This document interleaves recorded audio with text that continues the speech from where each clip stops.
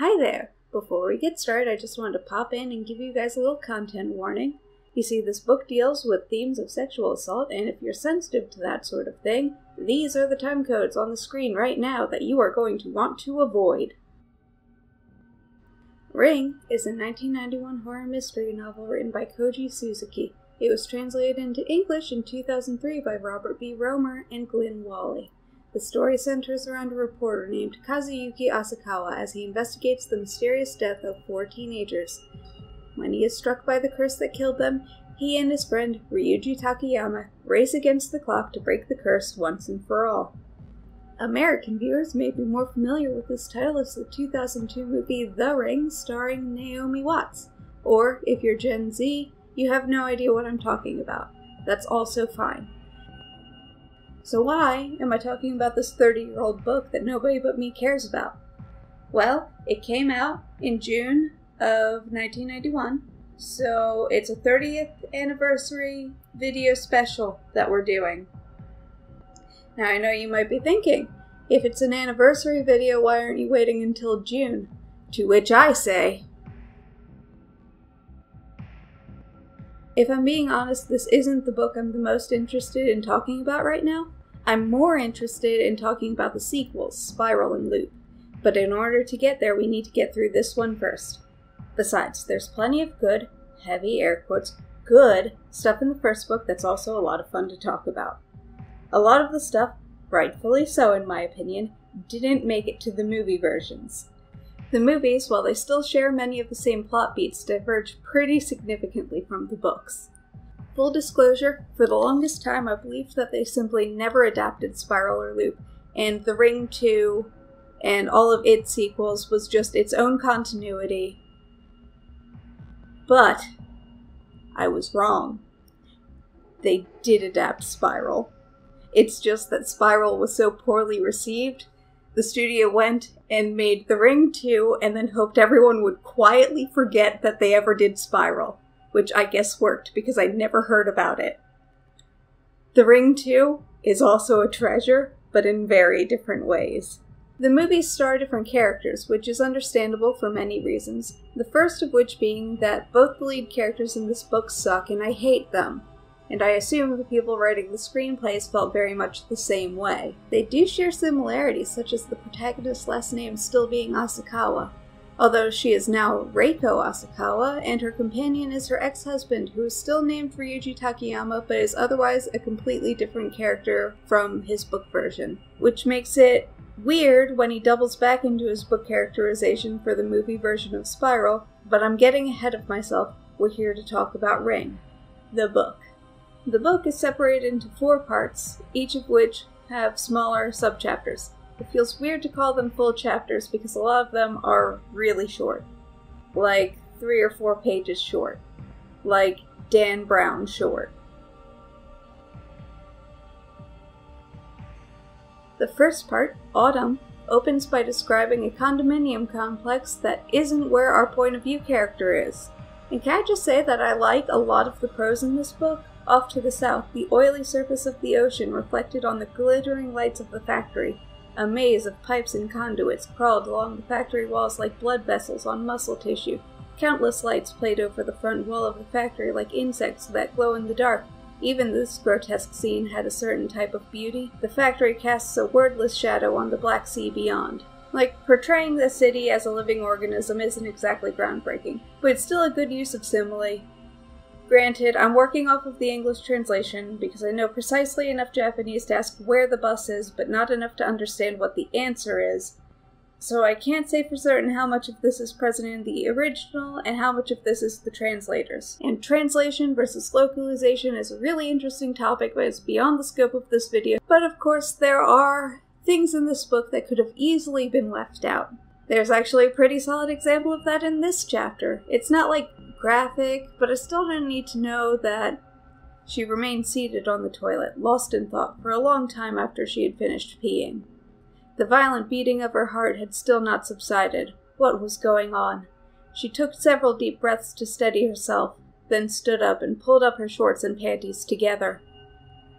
Now that was nowhere near the worst thing in this book. That would be Ryuji. He's awful. We'll get to him. but I still feel like you could probably have cut out the part describing the teenage girl's bathroom habits and nothing of value would have been lost.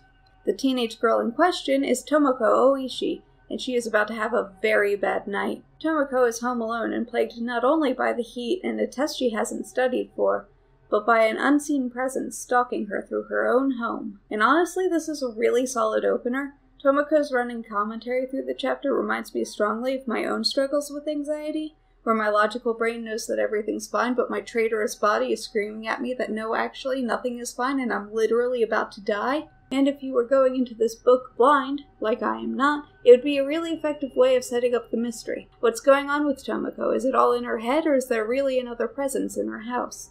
While paralyzed with fear as the presence draws ever closer, Tomoko stops to vaguely complain about a thing that she had done with her friends that might have caused this. Because it's still supposed to be a mystery, Suzuki very deliberately avoids giving any specifics out.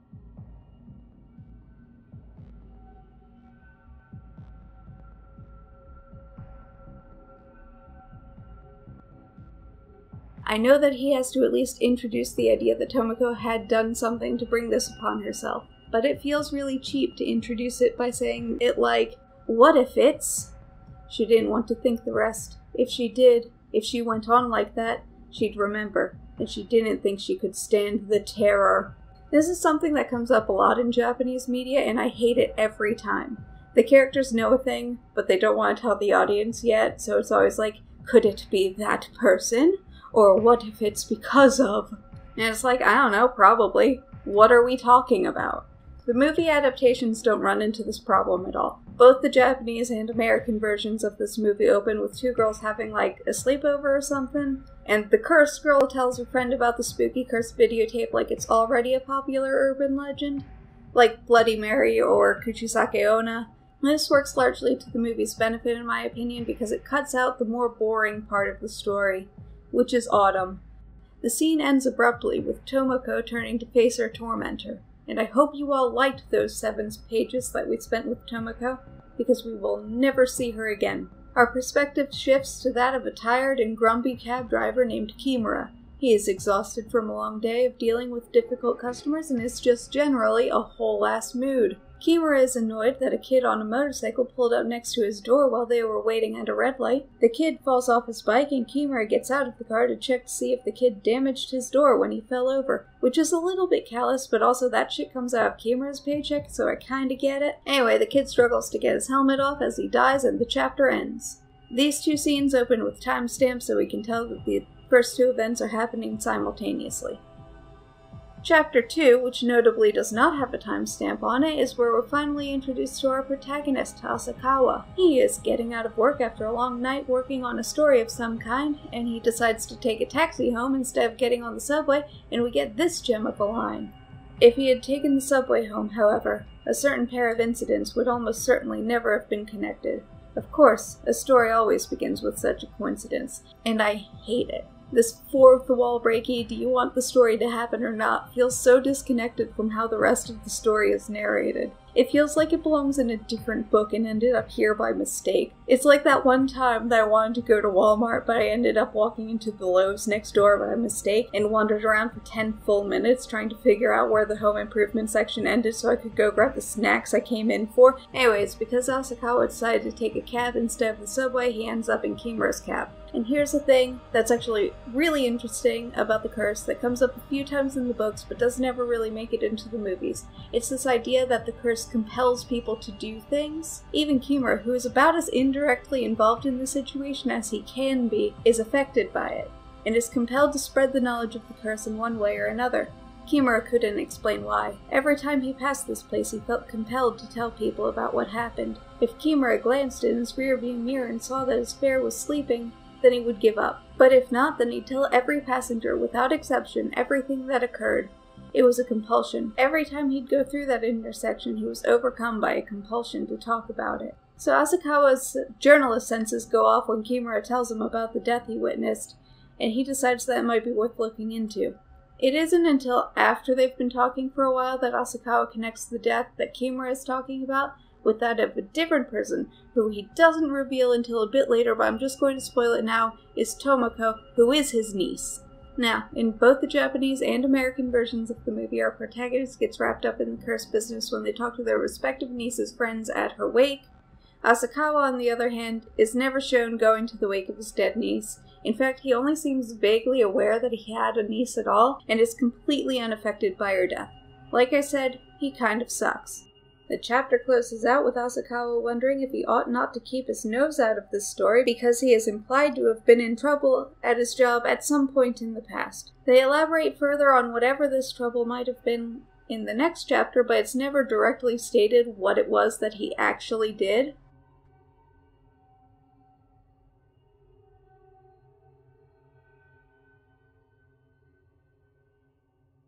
Chapter 3 opens with Asakawa having a discussion about what he found with his editor. His editor is against him getting involved in this story because of whatever it was he did to get into trouble in the past.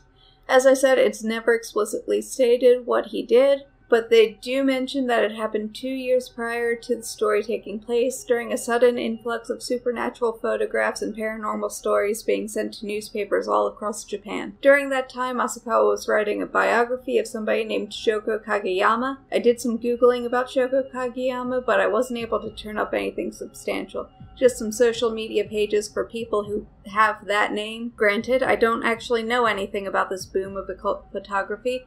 I feel like I heard something like that happened, but I haven't been able to find very many details about it. I imagine it's a cultural reference that a Japanese reader back in 1991 would have understood that I, an American 30 years later, have no context for. Whatever it was that happened, Asakawa is stuck writing fluff pieces off where he can't cause any more trouble. His editor, Oguri, is understandably wary of Asakawa's story. As far as he can tell, 2 unrelated people died of heart attacks in 2 unrelated locations, and that's not much of a news story.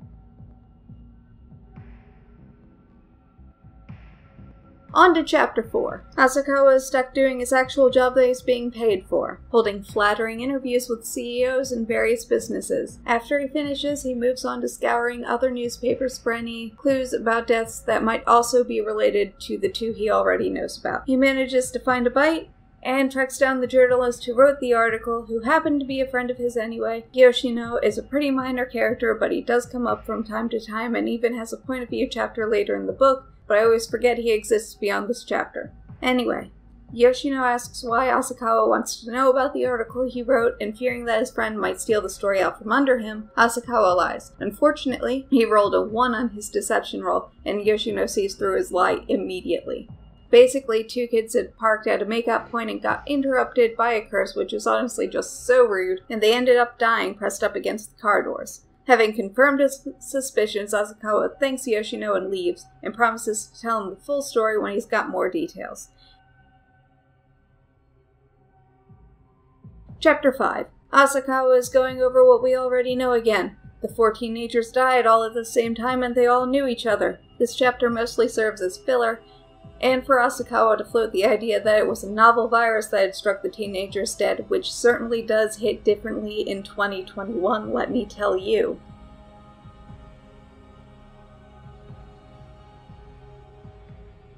Chapter 6 is about Asakawa and his family visiting Tomoko's parents, and by family I mean his wife, Shizu, who has only been mentioned in passing and never by name, and his daughter Yoko, who hasn't come up at all until now.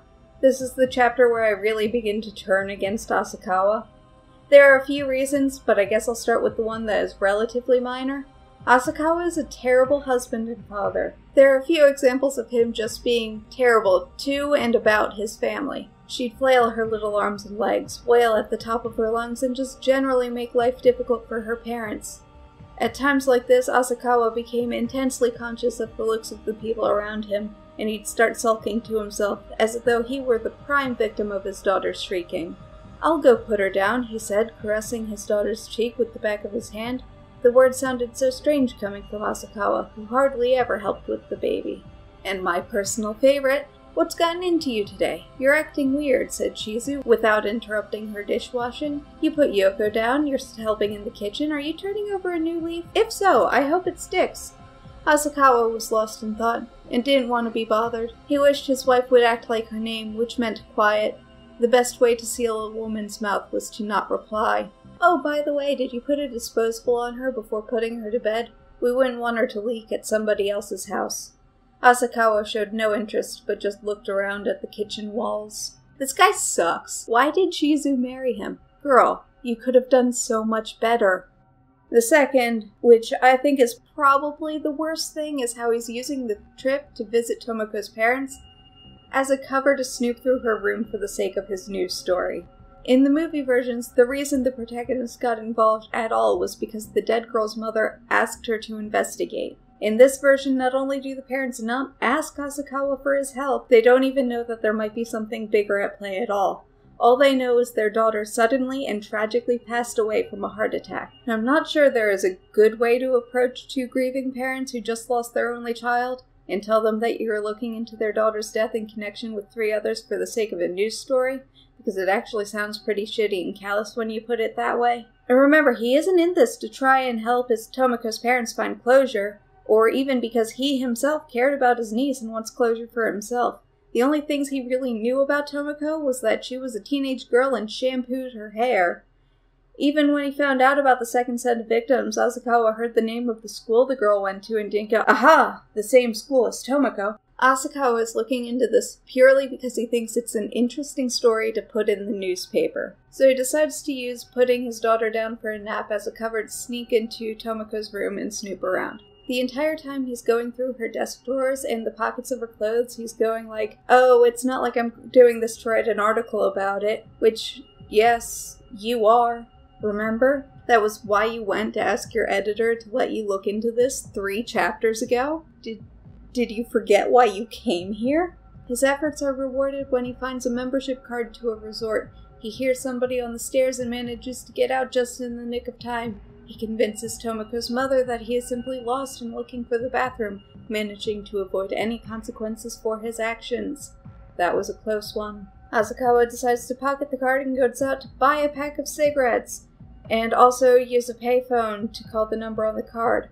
For the young people in the audience, before cell phones, we had these things called payphones, which were usually posted up outside of convenience stores or shopping malls or what have you, where you would put quarters in and be able to make phone calls. Anyway, Asakawa calls the number and pretends to be a potential customer, asking about locations and rates. He manages to find the resort that the team seem most likely to have visited. When he finishes his phone call and returns, he ignores his wife and begins to act out Tomoko's final moments. The baby wakes up crying before his wife can ask too many questions. It turns out the baby was crying because she saw a Hanya mask, one of these guys, hanging on the wall, and it spooked her. Asakawa decides that they should probably go home now that he's mined the dead child's room for all of the clues that he thinks he's going to get out of it. Once they get home, Asakawa tracks down the boy who the membership card belongs to and confirms that the group did stay at the resort sometime in late August, although he isn't able to come up with an exact date right away. He also asks Shizu if she has been teaching Yoko about demons, because apparently the only reason a literal baby would be afraid of a scary-looking mask is if she understood that the mask was meant to represent a demon, and that demons are something to be scared of. Because by his logic, Godzilla looks scary, but Yoko isn't afraid of Godzilla, and I'm not so sure that's a sound conclusion. That's the end of part 1. I honestly remembered Autumn covering Asakawa getting to the cabin and watching the video, but apparently I was incorrect on that front.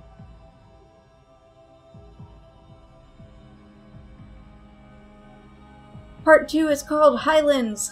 Because it's a new part, the chapters have been set back to 1, so Chapter 1 begins with Asakawa driving through the rain to visit the cabin where the kids stayed before they died. He, in a flashback, discovered the date that the group had stayed in the cabin exactly 1 week before their deaths and which cabin they stayed in. Asakawa then called in a reservation for that same cabin. While he is driving up the mountain, Asakawa threatens us with things to come. Namely, he thinks about who he wishes he could bring along to help him investigate. He was just the guy. But he was idiosyncratic. Asakawa wasn't sure how long he could take his personality. Yeah, dude. Me either. Let me enjoy these beautiful non-Ryuji parts of the book in peace. Anyway, Asakawa makes it to the resort, checks in, and notices a bunch of VHS tapes for rent. Again, for those of you in the audience who aren't old enough to have used these regularly, VHS tapes are what we used to use back before DVDs became a thing. They were these little plastic rectangles with film inside that you could put in a box that was attached to the TV to watch movies on. You also used to be able to record TV shows onto them.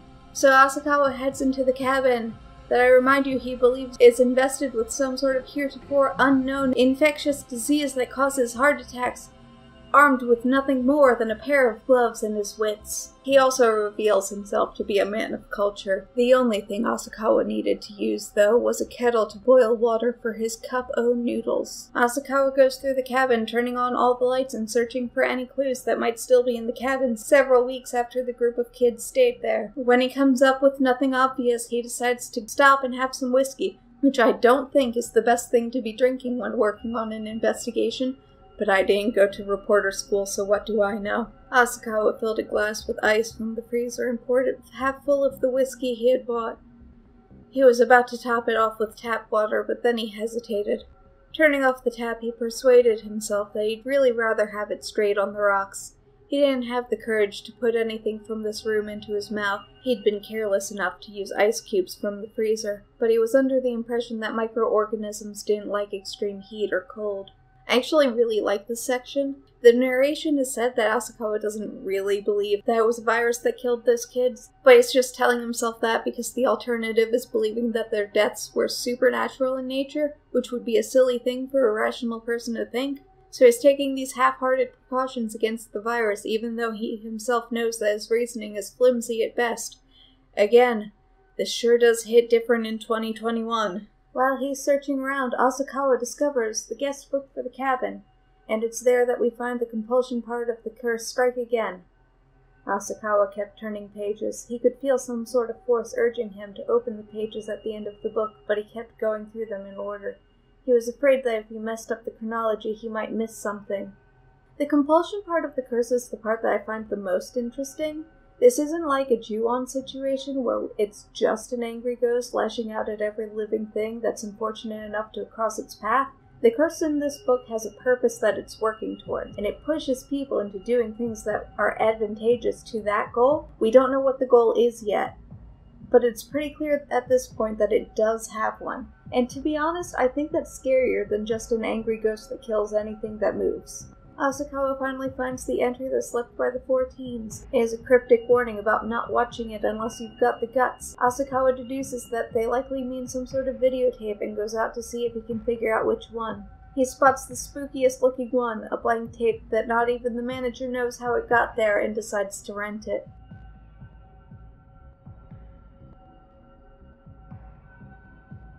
Chapter 2. Asakawa finally, 75 pages in, watches the videotape. It is kind of strange to be reading a written description of what is happening in a movie. I'm not going to read the whole thing because it is like 4 pages long, but here are some highlights. These were poorly written, as if scrawled by a white brush on jet black paper. Somehow, though, he managed to make out what they said. "Watch until the end," a command. These words disappeared, and the next floated into view. "You will be eaten by the lost." In the next scene, people appeared for the first time. An old woman, face-lined with wrinkles, sat perched on a pair of tatami mats on a wooden floor. Her hands rested on her knees and her left shoulder was thrust slightly forward. She was speaking, slowly, looking straight ahead. Her eyes were different sizes. When she blinked, it looked like she was winking instead. She was speaking in an unfamiliar dialect, and he could only catch every other word or so. The face of a newborn baby filled the screen. From somewhere he could hear a baby's first cry. This time, too, he was sure it didn't come from the television speakers. It came from very near, beneath his face. It was very like a real voice. On screen, he could now see hands holding the baby. The left hand was under the baby's head, and the right was behind its back, holding it carefully. They were beautiful hands. Totally absorbed by the image, Asakawa found himself holding his own hands in the same position. Startled, he pulled back his hands. He had felt something warm and wet, like amniotic fluid or blood, and the weight of flesh. The voices were clearly not welcoming or cheering. Finally, he made out a word, liar, and another, fraud. By now there were perhaps 1,000 faces. They had become nothing but black particles, filling the screen until it looked like the television had been turned off. But the voices continued. It was more than Asakawa could bear. All that criticism directed right at him. Then the face of a man appeared. Unlike the previous images, this man was definitely alive. He had a pulsing vitality. As he watched, Asakawa began to feel hatred towards him. He had no idea why he should hate this man. He wasn't particularly ugly. His forehead sloped a bit, but other than that he was actually rather well formed. But there was something dangerous in his eyes. They were the eyes of a beast closing in on its prey. The writing in the first scene had been crude, like that of a child just learning to write. But this was somewhat better. White letters drifting into view and then fading read, "Those who have viewed these images are fated to die at this exact hour 1 week from now. If you don't wish to die, you must follow these instructions exactly."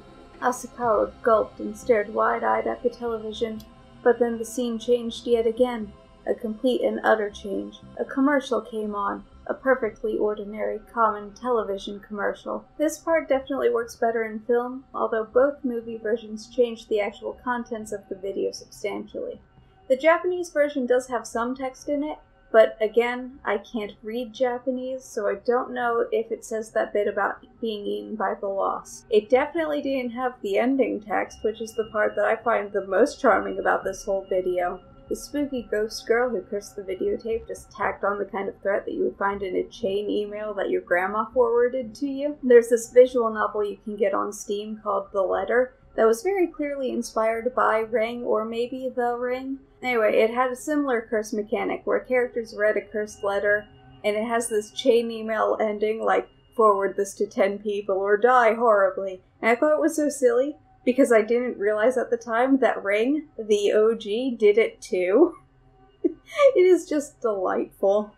And here's something that I actually forgot was in this book. At that moment, the phone rang. Asakawa's heart nearly jumped out of his chest at the sound. He picked up the receiver. He felt as though something were concealing itself, watching him from the darkness. "Hello?" he managed to croak. There was no reply. Something was swirling around in a dark, cramped place. There was a deep rumble, as if the earth were resounding, and the damp smell of earth. The phone call was in the book. To be honest, I forgot that it was in here at all. I kind of assumed that the phone call was an invention of the movies to sub in for that, cheesy chainmail ending of the video. But apparently it's been here all along. I just forgot about it. So after hanging up the phone, Asakawa decides that he's entirely too freaked out by the whole situation to stay in the cabin overnight. He grabs the tape, packs his things, and gets out of there. And that's the end of part 2. Also, the end of the good part of the book.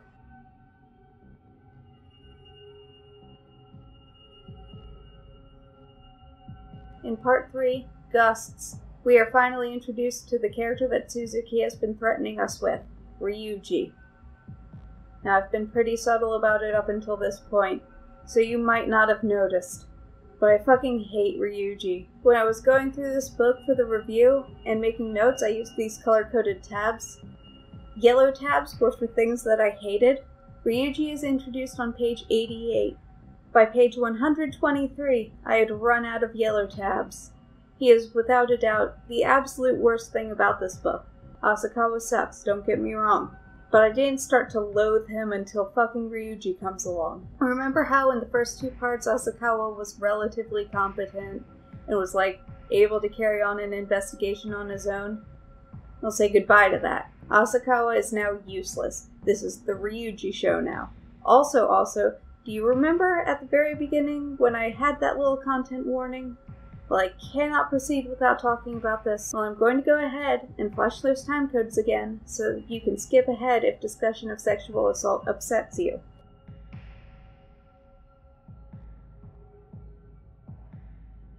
Ryuji is a fucking rapist. In the first chapter we meet him, he informs Asakawa that he, quote, did another one, and Asakawa goes, "That's 3 that I know about," and then Suzuki goes into this flashback scene where Ryuji approaches Asakawa before school like, "Hey, can you keep a secret? I did a rape last night." And Asakawa is like, "Oh, okay," and they become friends, which super doesn't reflect well on Asakawa, by the way. In the next chapter, Ryuji relives the first rape for us, and no, I'm not going to read it out for you, but suffice to say that it is awful and I hate these 2 characters more every minute. And the reason Asakawa decides to show Ryuji the tape, it's not because, he's a rapist and, who even cares if he gets eaten by the Lost or whatever. It's because, quote, someone who says he wants to watch the extinction of mankind doesn't deserve to live a long life. As if he thinks that the worst thing about Ryuji is that he's an edgy nihilist, and not the fact that he's a self-admitted rapist. And way, way later in the book, Suzuki tries to walk back on this and imply that all of the rapes Ryuji brags about were actually lies and Ryuji is a virgin, actually. This is told to us by Ryuji's student, who is also his girlfriend, and she knows this because of women's intuition.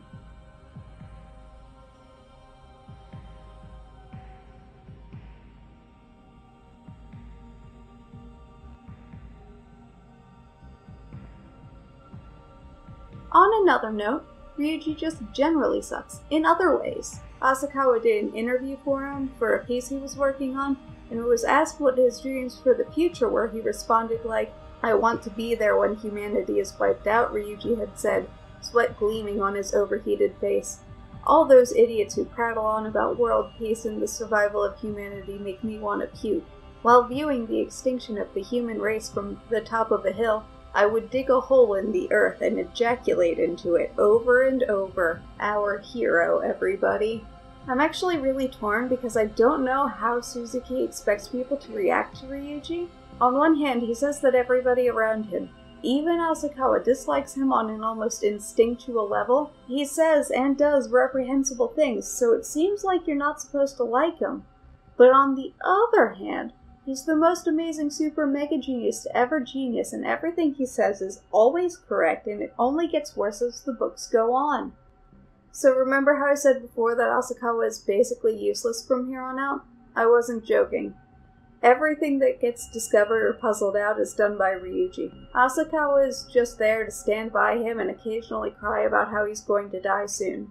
And also, this is incredibly minor, but I will never get over it. Ryuji uses words like wifey and babykins, and I just can't stand grown adults who use words like that. I know, like, cringe culture is out or whatever, but it makes me cringe out of my skin. Like, you're an adult with a mortgage, Sandra. You don't have a hubby. You have a husband. You pay taxes. And I can't even blame Suzuki for that entirely. I don't know what sort of horrible baby talk Ryuji used in the original Japanese, but this was a conscious choice from our translators. Robert, Glynn, I don't know which one of you two is responsible for this, but you should be ashamed of yourselves. Anyway, that was more or less the first chapter of Part 3.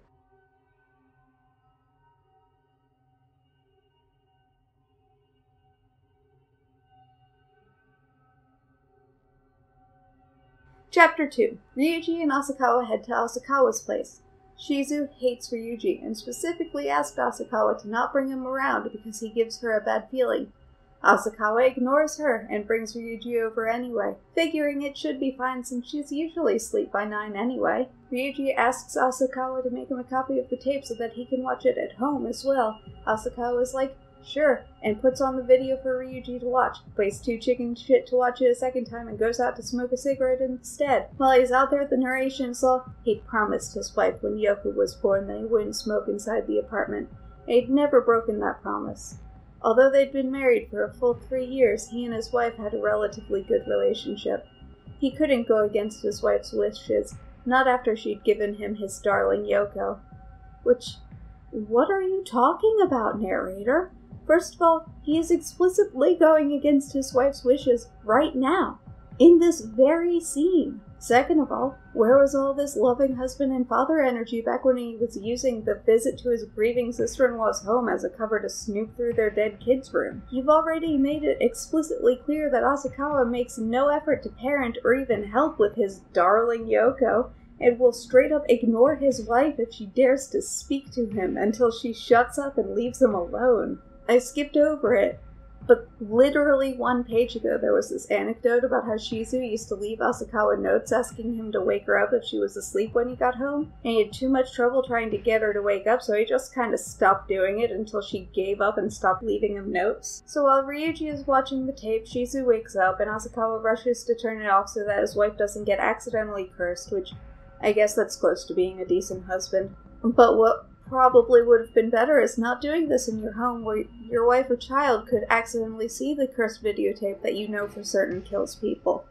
Like, why are you keeping that in the house, my guy? And Ryuji is like, maybe we should let her watch it with us, and Asakawa gets so mad he punches a table, and Shizu is like, Whatever, I didn't want to watch porn with you two anyway, and goes back to sleep. Ryuji finishes watching the video and they discuss whether or not the kids are really the ones who taped over the instructions at the end. I'm not really sure why this is what they're getting hung up on. They do believe that the curse is real, and that they are going to die in 1 week's time regardless of who taped over it. The important thing is that it was taped over, not who did it. But for some reason these guys were like, no, we absolutely have to confirm that these 4 teens taped over this video because... reasons. I guess their reasoning is that if someone who wasn't the teens taped over it, they might still be alive and know what the end of the video said. But according to the guy who gave the tape to Asakawa, the tape had been gathering dust on his shelf for at least a month. He didn't even seem to realize that he had it until Asakawa pointed it out to him. So even if someone had watched it and erased the ending between the teens watching it and the tape finding its way onto the rental shelf, that person would be long dead. Like I said, it's a weird thing to get hung up on, and it seems like a waste of their increasingly limited time, but they're determined, I guess. They managed to find the show that the teens had used to tape over the ending of the cursed tape, and they decide that if they can confirm that the show was airing when the kids were in the cabin, that would prove that the kids were the ones who taped over it. This is, of course, all Ryuji's idea. In fact, Ryuji just kind of delegates all of the fact-checking to Asakawa, while Ryuji decides to try and analyze the tape in order to figure out who made it and why. He suggests that Asakawa enlist Yoshino's help. You remember that reporter friend from back in part 1? And he even goes so far as to suggest that Asakawa tricked the poor man into watching the videotape in order to convince him to help.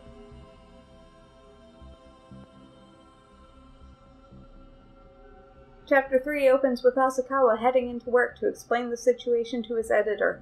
Since, for obvious reasons, he doesn't want to waste time interviewing businessmen while he could be researching a way to not die of a curse.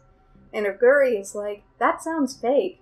But Asakawa is like, I have the videotape in my hands right now. Watch it if you don't believe me. Which is kind of a messed up thing to say to someone, in my opinion. And Oguri is like, I still don't believe you, but I'm good on the creepy video front, thank you.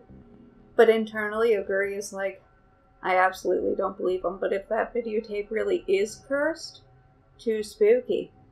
So Asakawa gets the week off to try and figure out how to not die, provided he promises to write an article about his findings. Asakawa goes off to research the mountain that was featured in the video like Ryuji asked. I probably should have mentioned the mountain. There was a volcanic explosion in the tape, I skipped over it. There was like 4 pages of text, and this video's already really long, and I had to cut something somewhere, and... He decides that it was probably Mount Mihara, and moves on to calling all of the guests who stayed in the cabin before the teens did, in the hopes of figuring out when the videotape was recorded. Asakawa is operating under the assumption that the tape was a recording of an airwaves hijacking like the one that happened in Chicago in 1987, although in the book Asakawa cites an incident that happened to NHK last year. Since the book takes place in 1990, that would mean it happened sometime in 1989, but like with Shoko Kageyama, I haven't been able to find a real-life incident that it might be referring to, even after minutes of Googling. Anyway, while calling the families who stayed in the cabin, Asakawa manages to contact a family that actually did bring along a tape because they wanted to record a TV show. Look, I'm very sorry, but could you please check to see if you have an empty case lying around? Huh? She asked vacantly. Even if she understood his question, she couldn't guess what he was getting at, and it made her slow on the uptake. Please, somebody's life may depend on it. Housewives were susceptible to the matter of life and death ploy. Oh, you mean like having basic human empathy? This is another thing that bothers me about these two characters. The utter contempt they have for the people around them. Obviously, it's good to give your characters flaws. It causes conflict and drives the story forward. That's how stories work, I know this. But ideally, you do want to give the audience at least one reason for your readers to hope that the protagonist succeeds. I don't hope Asakawa succeeds. He sucks, and Ryuji sucks worse. And frankly, by this point in the book, I am rooting for the curse. Let's go, evil videotape! Chapter 4 opens with Asakawa going home. He decides to drink a bunch because he can't sleep without alcohol, which I guess is kind of understandable. I only have regular things to be anxious about, and I have trouble going to sleep if I don't take melatonin. Anyway, he finds a note letting him know that Ryuji called and decides to call him back. Assuming it was Ryuji who answered the phone, Asakawa just kind of swears at him, and is shocked and embarrassed when he realizes that a woman answered the phone instead. Asakawa immediately assumes that this woman is Ryuji's lover, his word, and she tells him that she'll let Ryuji know that he called when he gets back. So Asakawa goes to bed and spends paragraphs wondering what Shizu and Yoko are going to do when he dies, because for some reason he's basically resigned himself to dying at this point. I guess he's just in it for the article at this point. He's all, at least the condo is paid off, so I have something to leave them. Better make sure my life insurance is up to date. And that's good and like the practical, responsible thing to be doing. But he's also engaging in a whole lot of, when I die, Shizu will probably move back in with her parents and have to go back to work. I'm sure she'll have a new husband within 3 years kind of stuff. The next morning, Asakawa wakes up and calls Ryuji, like, where the fuck were you? And Ryuji is like, I was out drinking. And Asakawa gets annoyed, even though he was also drinking the previous night, if you'll recall. So Asakawa decides to head to Ryuji's place, and they go over everything Asakawa learned in the last chapter. That's another thing that kind of annoys me about this book. There's a lot of going over the thing we learned last chapter. Like, Suzuki doesn't seem to trust his audience to remember little details, like the key plot element we just discovered 3 pages ago. Asakawa admits that he hasn't been able to find even a rumor about an airwave hijacking that took place on the day that the boy who recorded the tape stayed in the cabin, and Ryuji points out that the channels in the cabin would be different from the ones in Tokyo. So the kid recorded something that was airing on the channel that nobody in the region ever used, making it more likely for an airwave hijacking to go unnoticed by the people living in the area. They also briefly discussed the AIDS crisis and Kawasaki disease and how people didn't immediately know what was causing the deaths at the start of the crisis, and it is possible that there are more cases that they haven't been able to connect to the 4 dead teenagers. Ryuji confirms that the mountain that appeared in the video was indeed Mount Mihara because the old woman in the video was speaking a regional dialect that comes from that same area. Ryuji also had his professor friend decipher the full transcript of what the woman in the video was saying. How has your health been since then? If you spend all your time playing in the water, monsters are bound to get you. Understand? Be careful of strangers. Next year you're going to give birth to a child. You listen to Granny now, because you're just a girl. There's no need to worry about local people. Ryuji never says how his linguist friend managed to listen through the whole thing and translate it for him, which seems like a weird loose end, since we've seen from the cab driver in the very beginning, even being a few degrees removed from the curse is enough to affect you in some way. Did Ryuji just show this guy the tape and leave him to die? Presumably, given how often he suggests doing that. Or maybe he didn't. Maybe he just made an audio recording of that section of the tape or wrote out what she said phonetically. I don't think we're expected to think that deeply about it, because his linguist friend is, to my recollection, never mentioned again. So I guess he's fine. Or dead.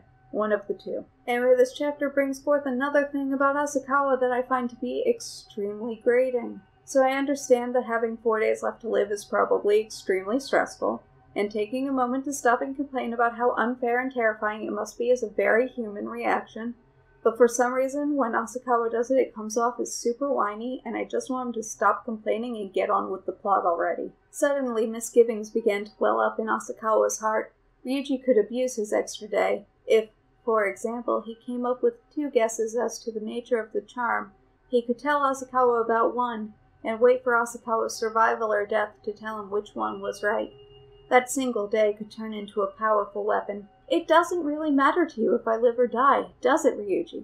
Sitting there calmly like that, laughing, Asakawa wailed, knowing as he did that he was becoming shamefully hysterical. You're talking like a woman now. If you've got time to bitch and whine like that, you ought to use your head a little bit more. Tragically, the worst person I know just made a good point. Could have done it without the casual sexism, but I guess we'll take what we can get out of this guy. Anyway, expect this exact conversation to repeat several times throughout the rest of the book.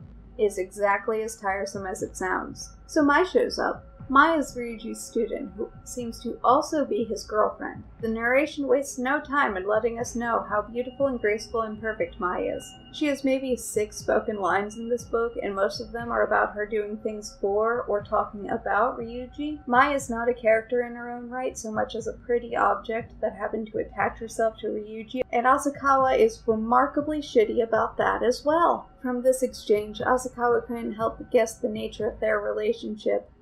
It was obvious that they were more than just teacher and student, but lovers as well. He felt the kind of annoyance that he sometimes felt when he saw a badly mismatched couple, but this went far beyond that.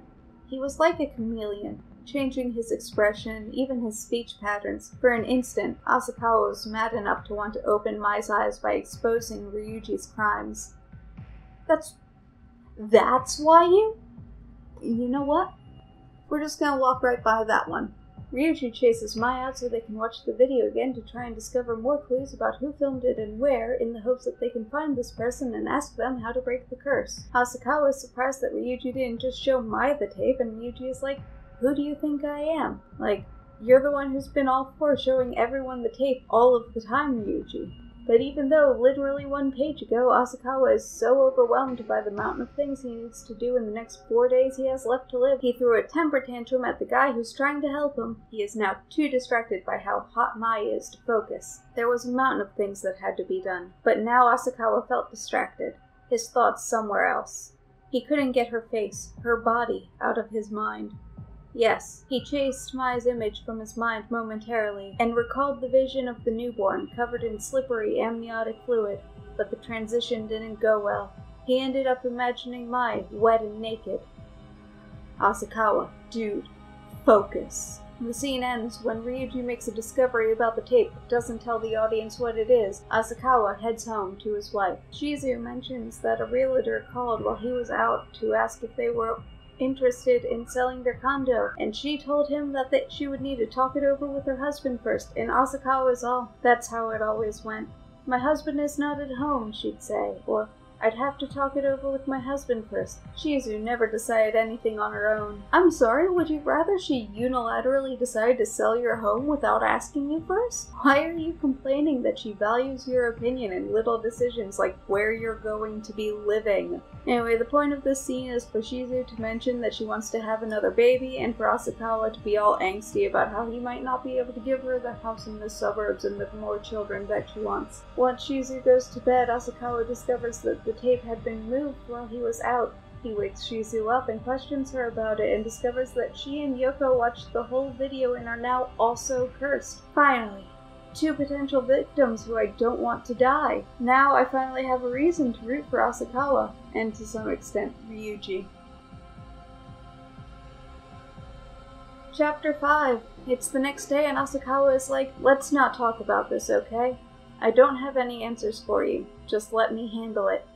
And Shizu is basically like, "Yeah, okay, I didn't want to be an active participant in this story anyway," and goes back to watching her soaps before quietly disappearing from the story forever. Asakawa gets ready to go back to the cabin to try and find out where the signal was broadcast from, but Ryuji calls him up like, "Hey, come over, I got something to show you." And Asakawa bitches because it was Ryuji who told him to go back to the cabin in the first place, but he decides to just go along with it. So Asakawa goes over to Ryuji's place and cries because now his wife and kid are also going to die.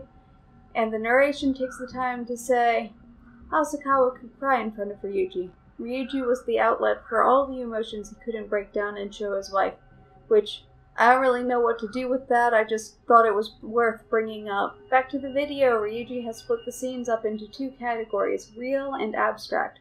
The real scenes are the ones that a real human being saw with their real human eyes, and the way he comes to that conclusion is he noticed small flashes where it fades to black as if the camera were blinking. He has also guessed that the person who filmed the video was a woman based on the frequency of the blinks, except for all of this takes Ryuji a really long time to say, and even Asakawa complains about it. "Ryuji, this is getting annoying. Hurry up and tell me what you're driving at. What does this mean?" Now, hold your horses. Sometimes when one is given the answers up front, it dulls one's intuition. My intuition has already led me to a conclusion, and now that I have it in mind, I'll twist any phenomenon to rationalize holding on to that conclusion. It's like that in criminal investigations too, isn't it?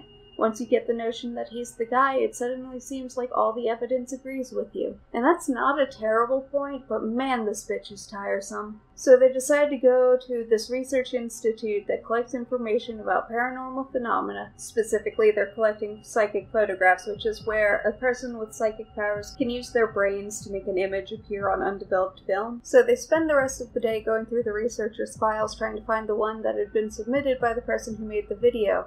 And Asakawa bitches about having to share a hotel room with Ryuji, which is understandable, but also could you please stop whining for 5 whole minutes, Asakawa? Eventually, they find one that was submitted by Sadako Yamamura, and it's the same image as one that appears on the cursed tape, so they're like, hell yeah, this is her. And it may seem like I'm rushing through the second half of this book, and that's partially because I am. I'm like 10,000 words in here, and I'm still only about halfway through this book, but mostly it's because there is a lot of talking to people about things that happened. And going to lunch and talking to Ryuji about things he thinks. And sitting in an inn and reviewing the things that they talked about last chapter. Or reading a fax, which is just a long-distance form of talking. And then going to talk to more people. All with Asakawa throwing a tantrum sprinkled in liberally for flavor, followed by more talking. There's not going to be a lot more of Asakawa sneaking into a dead kid's room and escaping before that kid's grieving mother notices him snooping around from here on out. So let's get to that talking.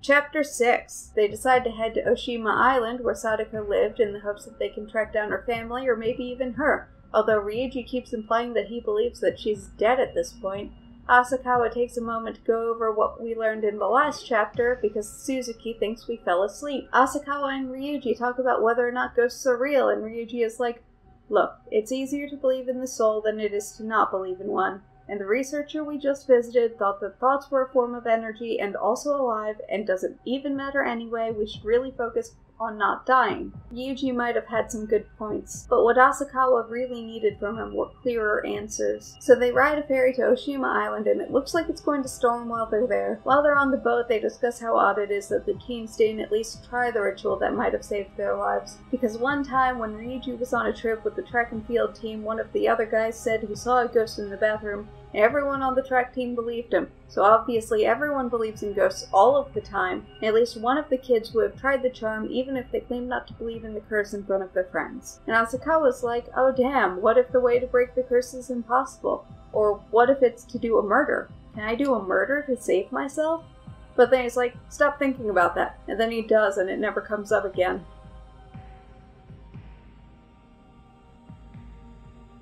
Chapter 7! Someone who works for the same paper as Asakawa shows up and is like, yeah, there's only the one Yamamura family on this island, and they just so happen to run the bed and breakfast, which I think is the most implausible coincidence in this book so far. That one kid just so happening to report empty air, and that empty air just so happening to pick up the cursed video is quite the coincidence. But it's also like ghost magic or whatever. The Yamamuras are fishermen, but they also run the only bed and breakfast on the island, and also they're the plot-critical NPCs that the protagonists just need to talk to. Feels like a step too far. The chapter ends with them pulling up to the inn, and the guy giving them a lift is like, Sadako probably would be in her 40s now if she was still alive, and Asakawa is like, what do you mean if she's still alive? Which, we know she's not still alive, Asakawa. Ryuji has been saying so for 3 chapters now. Please try to keep up.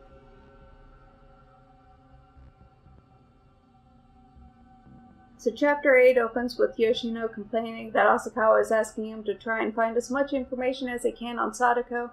Unfortunately for him, this is set in 1990, and social media doesn't exist yet. So he has to track down people the old-fashioned way, by calling people who might have known them on the telephone, or going and speaking to them directly. This chapter is all Sadako backstory. Instead of telling us last chapter and then repeating it here, Asakawa is giving Yoshino the recap of information that he collected off-screen. Sadako's mom was having an affair with a married man who was the professor of psychology at a university. She left Sadako with her grandparents for a while, but then came back to collect her and did something to get herself famous in the news. But nobody on the island really knows what it is because it happened in the 50s and news traveled slower, but Shizuko, Sadako's mom, came home afterwards and jumped into the volcano. The following year, Sadako predicts that the volcano is going to erupt and is right, and everyone on the island thinks she's cool and wants her to predict more stuff, but Sadako is like, I don't have any psychic powers, please leave me alone, and leaves the island entirely the second she turns 18, and no one on the island hears anything from her ever again. So Yoshino heads to the theater troupe where Sadako worked in the city, and there's this really out-of-place bit where Yoshino doesn't like one of the actors because his voice is too shrill and womanly, and his arms and legs are too long.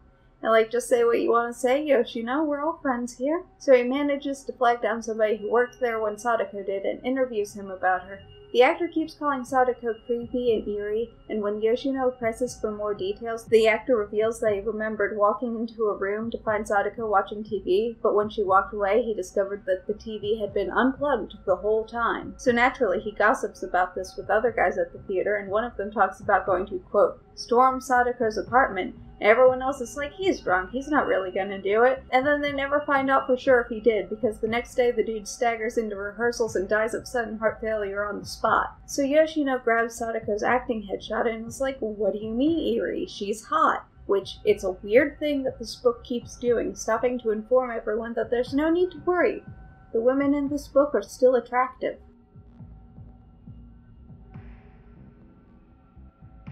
Chapter 9. The typhoon has struck and stranded Asakawa and Ryuji on the island.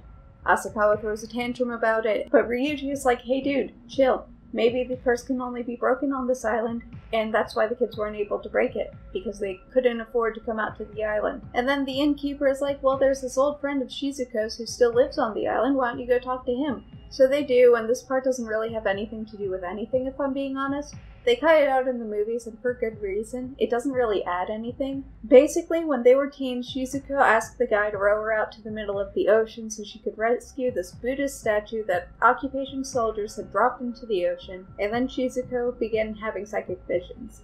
Yoshino's fax comes in, and Asakawa has this to say. Asakawa suddenly recalled Mai Takano. If you compared them purely on the basis of looks, Sadako was far more beautiful than Mai. And yet, the scent of a woman was much more powerful with Mai. Great.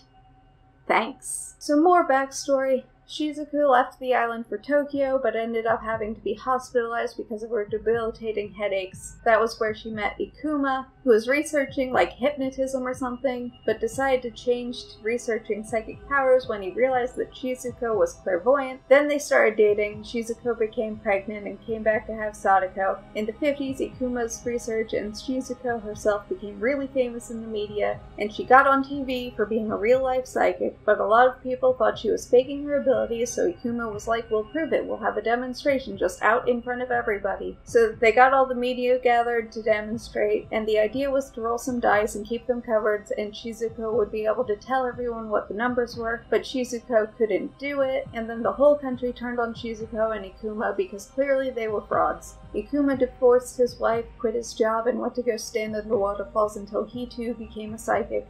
Instead, he caught pneumonia and died. So after reading Yoshino's report, Ryuji is like, Shizuko couldn't see the numbers, but Sadako clearly did, because we saw it in the video. And Asakawa is like, but if Sadako was such a powerful psychic, why was that psychic photograph that she did so shitty? You're even dumber than you look. Her mother had gained nothing but unhappiness by letting people know about her power. Her mother probably didn't want her to make the same mistake. She probably told Sadako to hide her abilities and just lead a normal life. Sadako probably carefully restrained herself so as to produce only an average psychic photo. So they decide to go out for lunch, and Asakawa is like, what's with the images in the video anyway? And Ryuji's like, you know how when you die your life is supposed to flash before your eyes? And Asakawa was like, what? You mean Sadako is probably dead? As if this is the first time he's hearing of it. Despite Ryuji saying so once every chapter since he realized the video is just a really fancy psychic photo. And I'm starting to think that the constant repetition of information isn't because Suzuki doesn't trust his audience, it's just that Asakawa needs to go over it every chapter or else he'll forget. Ryuji gets annoyed by Asakawa asking too many questions. Hey, try using your head for a change. You rely too much on other people. What would you do if something happened to me and you were stuck trying to figure out the charm all by yourself? That hardly seemed likely. Asakawa might die, and Ryuji might have to solve the riddle alone, but the opposite would never happen. Asakawa was sure of that, if nothing else. So they head back, and Yoshino calls to inform them that he's hit a dead end and can't find any more information about what happened to Sadako after she left the theater troupe. and Asakawa throws another tantrum, and while he's panicking, Ryuji decides to make the plot move forward again and is like, what was the connection between Sadako and the cabin where the videotape was found? So Asakawa asks Yoshino to check out what the cabin was before it was a resort. Chapter 10. The typhoon passes, so Asakawa and Ryuji can finally leave the island. Yoshino found out that the land that the cabin is now on used to belong to a sanatorium that treated patients with TB. Asakawa asks Yoshino to track down contact information from anyone who might have worked there when it was still active, and Yoshino is like, I already got you, and tells him about Dr. Nagao, who not only worked for the sanatorium, but also was kept in quarantine there when he contracted smallpox. Asakawa and Ryuji decide to go visit the doctor, and on the way discuss smallpox and how it's extinct because of vaccinations. But is it really gone? What if diseases are really Satan? Chapter 11. They get to the doctor's office, and Ryuji and Asakawa recognize him as the man that appeared at the end of the video. And here's where that second timestamp comes back into effect, because holy smokes, there's a shocking amount of sexual assault in this book. The doctor reveals that he raped Sadako, and that was why people who see him on the videotape feel hatred for him even without knowing who he is. And this is the thing that I hate the most about this book. Because whenever a man rapes a woman in this book, it is never his fault. In this case, Ryuji suggests that Sadako made him do it because she didn't want to die a virgin. Except then he walks back on that like, haha, just kidding. And the doctor is like, the smallpox made me do it. And I don't think that's how smallpox works. And if we go back to when Ryuji did his first rape, he was all the spirit of mischief possessed me or whatever the fuck.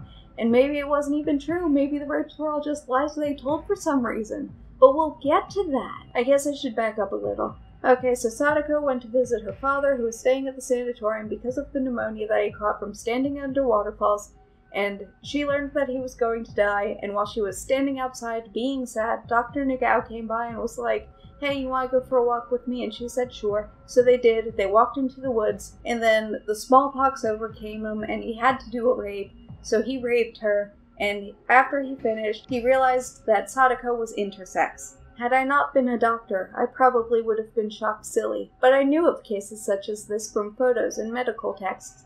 Externally, the person seems completely female, having breasts and a vagina, but usually not a uterus. And for some reason, people with this condition are all beautiful. Which I don't know why he needed to add that last part in, but okay. Ryuji takes point on the interrogation because Asakawa is slow on the uptake and doesn't realize what's happening until Ryuji gets the doctor to confess to the murder.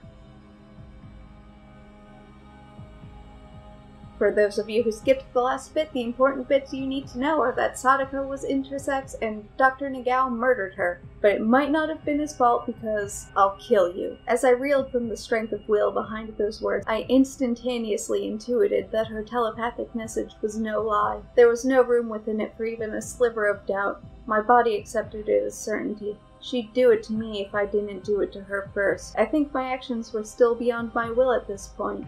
In other words, I didn't pick her up intending to drop her into the well, but rather, the moment I picked her up, the round black mouth of the well caught my eye and put it into my mind to do it.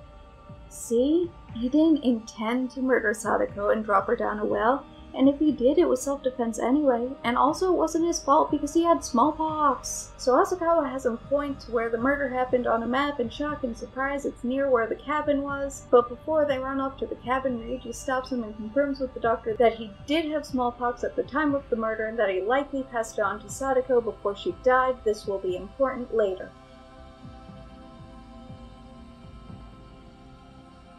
Chapter 12. They stop by a hardware store on the way to the cabin to pick up supplies. While they're there, Asakawa uses a payphone to call his wife and child. Hey, remember them? They've only been mentioned once during one of Asakawa's tantrums since the last time I talked about them back when Shizu got herself cursed. He promises to take them out for a Sunday drive once he breaks the curse, and then he's like, but wait, what if I die first? So while they're driving up to the cabin, Asakawa's like, can you please explain to me why we're going to the cabin? Because he shut his brain off chapters ago. And Ryuji explains it to him like a child, like, we need to go to find Sadako's body, to give her a proper burial, to appease her spirit.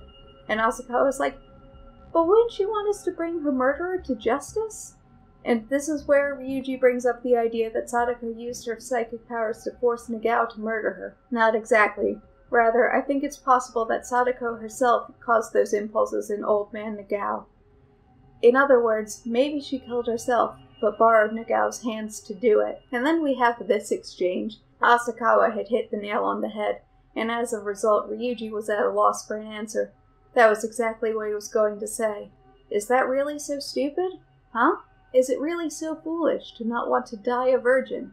Ryuji pressed his point with a desperate earnestness. If it were me. If by some chance it were me, that's how I would feel. I wouldn't want to die a virgin. And all this is laying down the groundwork for that thing I mentioned a few times about how Ryuji just lied about all those awful things he did. And there are 50 pages left in this book. Why bring it up now? I have a theory, but I'll tell you about it later. Anyway, Ryuji immediately turns around like LOL JK and the narrative moves on. They make it to the cabin and start searching for the well. Asakawa just kind of stops searching pretty early on and has a disassociative episode where he remembers this time when he was a child. He and his friends dug a little hole to go hang out in. Ryuji comes over like, "What are you doing?" And Asakawa realizes that he's just been digging a hole this whole time. And Ryuji is like, "You need to take 5," and holds him down until he stops struggling. And Asakawa is like, "Fine," and takes a nap. With 7 hours to live, which is a mood, I'll give him that. Ryuji comes back and is like, "Are you seriously sleeping right now?" And then he's like, "Come on, I figured out where the well is." And it turns out that the well was underneath the cabin all along. So they push the cover off the well, and Asakawa stops to be weird about whether or not Sadako is a real woman because she's intersex, and wow, I can't believe that Asakawa is a fucking TERF. So, the plan is for one of them to stay up top and haul as much water out of the well as possible, while one of them goes down to try and find Sadako's remains. Ryuji volunteers to go down into the well first, and Asakawa is like, "Wow, Ryuji is so brave and impressive." Asakawa tires himself out pretty quickly, so Ryuji insists that they switch places because he has the less physically demanding task, and Asakawa is like, "No, there's a dead body down there," which would be an understandable thing to say if he didn't have literal hours left to live, and this wasn't the thing that he thinks will save his life. Ryuji reminds him that if he doesn't go into the hole, Yoko will probably die too, so eventually he does. But once he gets down there, he gets so scared that he pees himself. No, I am not joking. Eventually, Asakawa manages to collect himself enough to start digging, and Asakawa recklessly began to dig through the earth beneath him, searching for her, the thought of her pretty face and body, trying to maintain that image, that beautiful girl's bones, covered in my piss. So he manages to dig until he finds her, and Ryuji calls down like, "Hey, we passed your deadline, and you're still alive. We broke the curse." And that's how part 3 ends.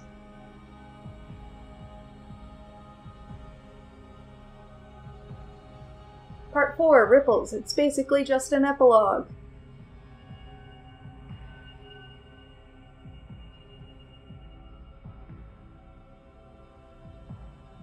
Chapter 1 opens with Asakawa being woken by a phone call. He and Ryuji are still at the cabin and have slept past checkout time. Asakawa doesn't remember much about what happened the previous night, but he does remember Ryuji helping him out of the well and washing the mud off Sadako's remains. He tries to thank Ryuji for all of his help, but cut the crap. You're going to make me puke. Gratitude isn't worth a single yen. Well then, how about some lunch? I'm buying. Oh.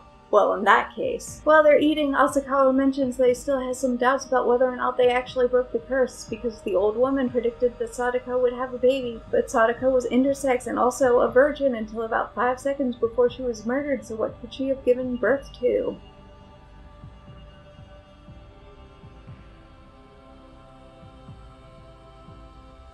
Chapter 2. Asakawa heads back to the island to give Sadako's remains back to her family, and then he's immediately like, "Okay, bye," and leaves because he doesn't want them asking him too many questions, and that's where the chapter ends. It's not even 3 full pages long.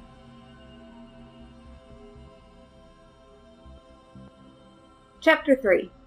Ryuji's chilling at home when suddenly he's overcome with an inexplicable sense of dread. He realizes quickly that the curse has come to claim him, but doesn't understand why it came for him when it passed over Asakawa.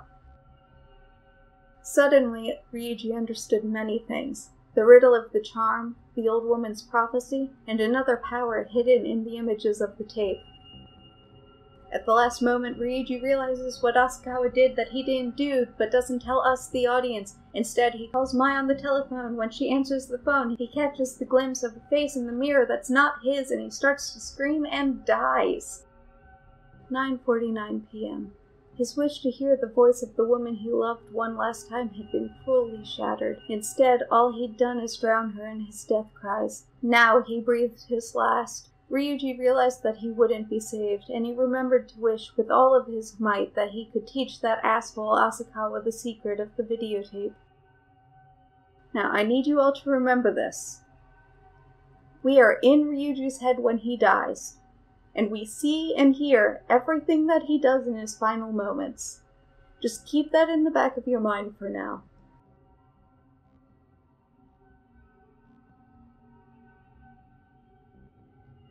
Chapter 4. Asakawa finishes writing up the report on all of the things he had seen and done over the course of his investigation and goes out for dinner. While he's there, he suddenly feels uneasy and goes home to call Ryuji. Mai answers the phone and informs him of Ryuji's death.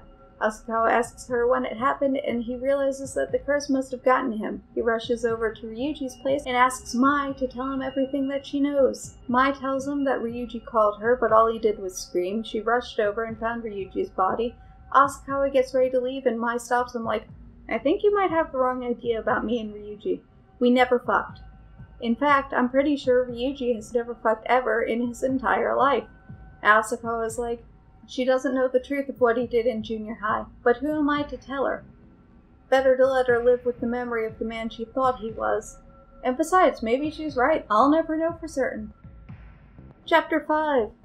Asakawa is operating under the assumption that the way to break the curse requires at least one person, which is why Ryuji called Mai, and not just because he wanted to hear his girlfriend's voice in his final moments.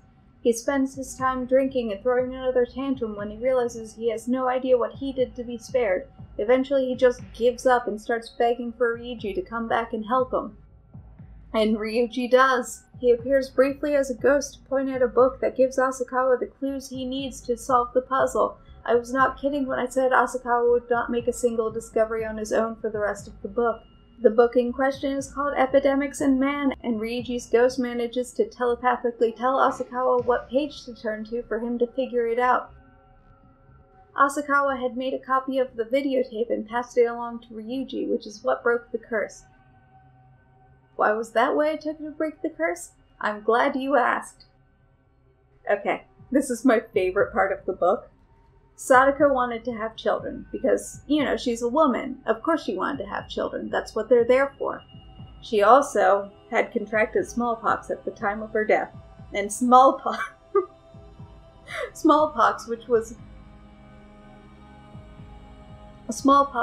in the process of being driven to extinction by vaccines. And smallpox was really mad about it. So Sadako's psychic powers and the ghost of smallpox combined to create the curse. Smallpox would become a cursed videotape and also Sadako's child, that thing she at any point expressed wanting. The book ends with Asakawa grabbing the videotape and heading to find Shizu and Yoko.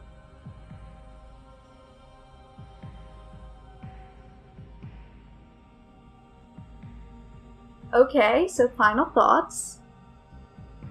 I'm really glad that I watched the movies first because I don't think I would have finished the book if I hadn't. This is the rare case where the movies are just a lot better than the books. They cut out a lot of the needless fluff, like the bit about the statue, which aside from being a parallel to Sadako being pulled from the well, didn't really serve any purpose. Shizuko could have easily just been born with her psychic powers and nothing in the story would have changed.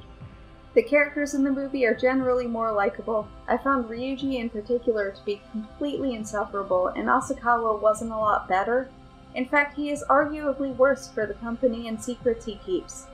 And there's so much weird shit in here. Not like the funny weird shit, like the bit about the ghost of smallpox cursing a videotape. I mean creepy weird shit. Like how the narrative stops to fixate on how attractive all of the women the men in the story come into contact with are.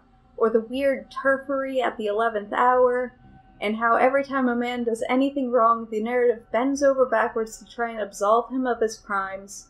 Speaking of which, I did tell you that I would explain my theory on why At the very last minute, Suzuki suddenly walks back on Ryuji being the literal worst. Now, I can't prove anything, and I could be wrong, but I don't know if Suzuki went into the story knowing he was going to kill Ryuji off. I think that maybe it was either a last-minute decision, and when Suzuki realized that he needed to kill Ryuji off, he was like, but wait, I crafted one of the least likable characters that I could. Nobody will be emotionally affected when he dies.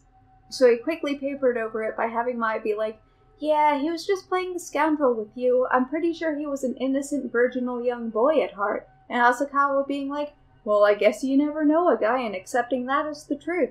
Or maybe it was like an early Bakugo situation where he realized they went too far with the characterization in Ryuji's early chapters, but for some reason he couldn't just go back and edit it.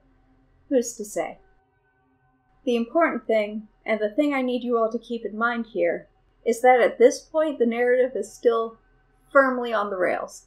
Ghost of Smallpox? Sure, that's a little weird and extremely funny, but we've all seen the Ghost of Smallpox curse the videotape. The next book is where things are going to get weird.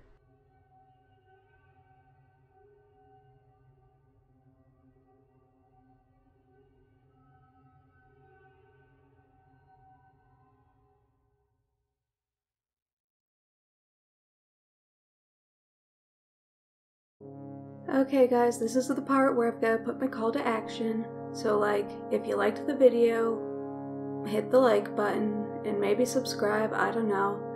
And oh, if there's another book you guys want me to do, put it in the comments and maybe I'll do it.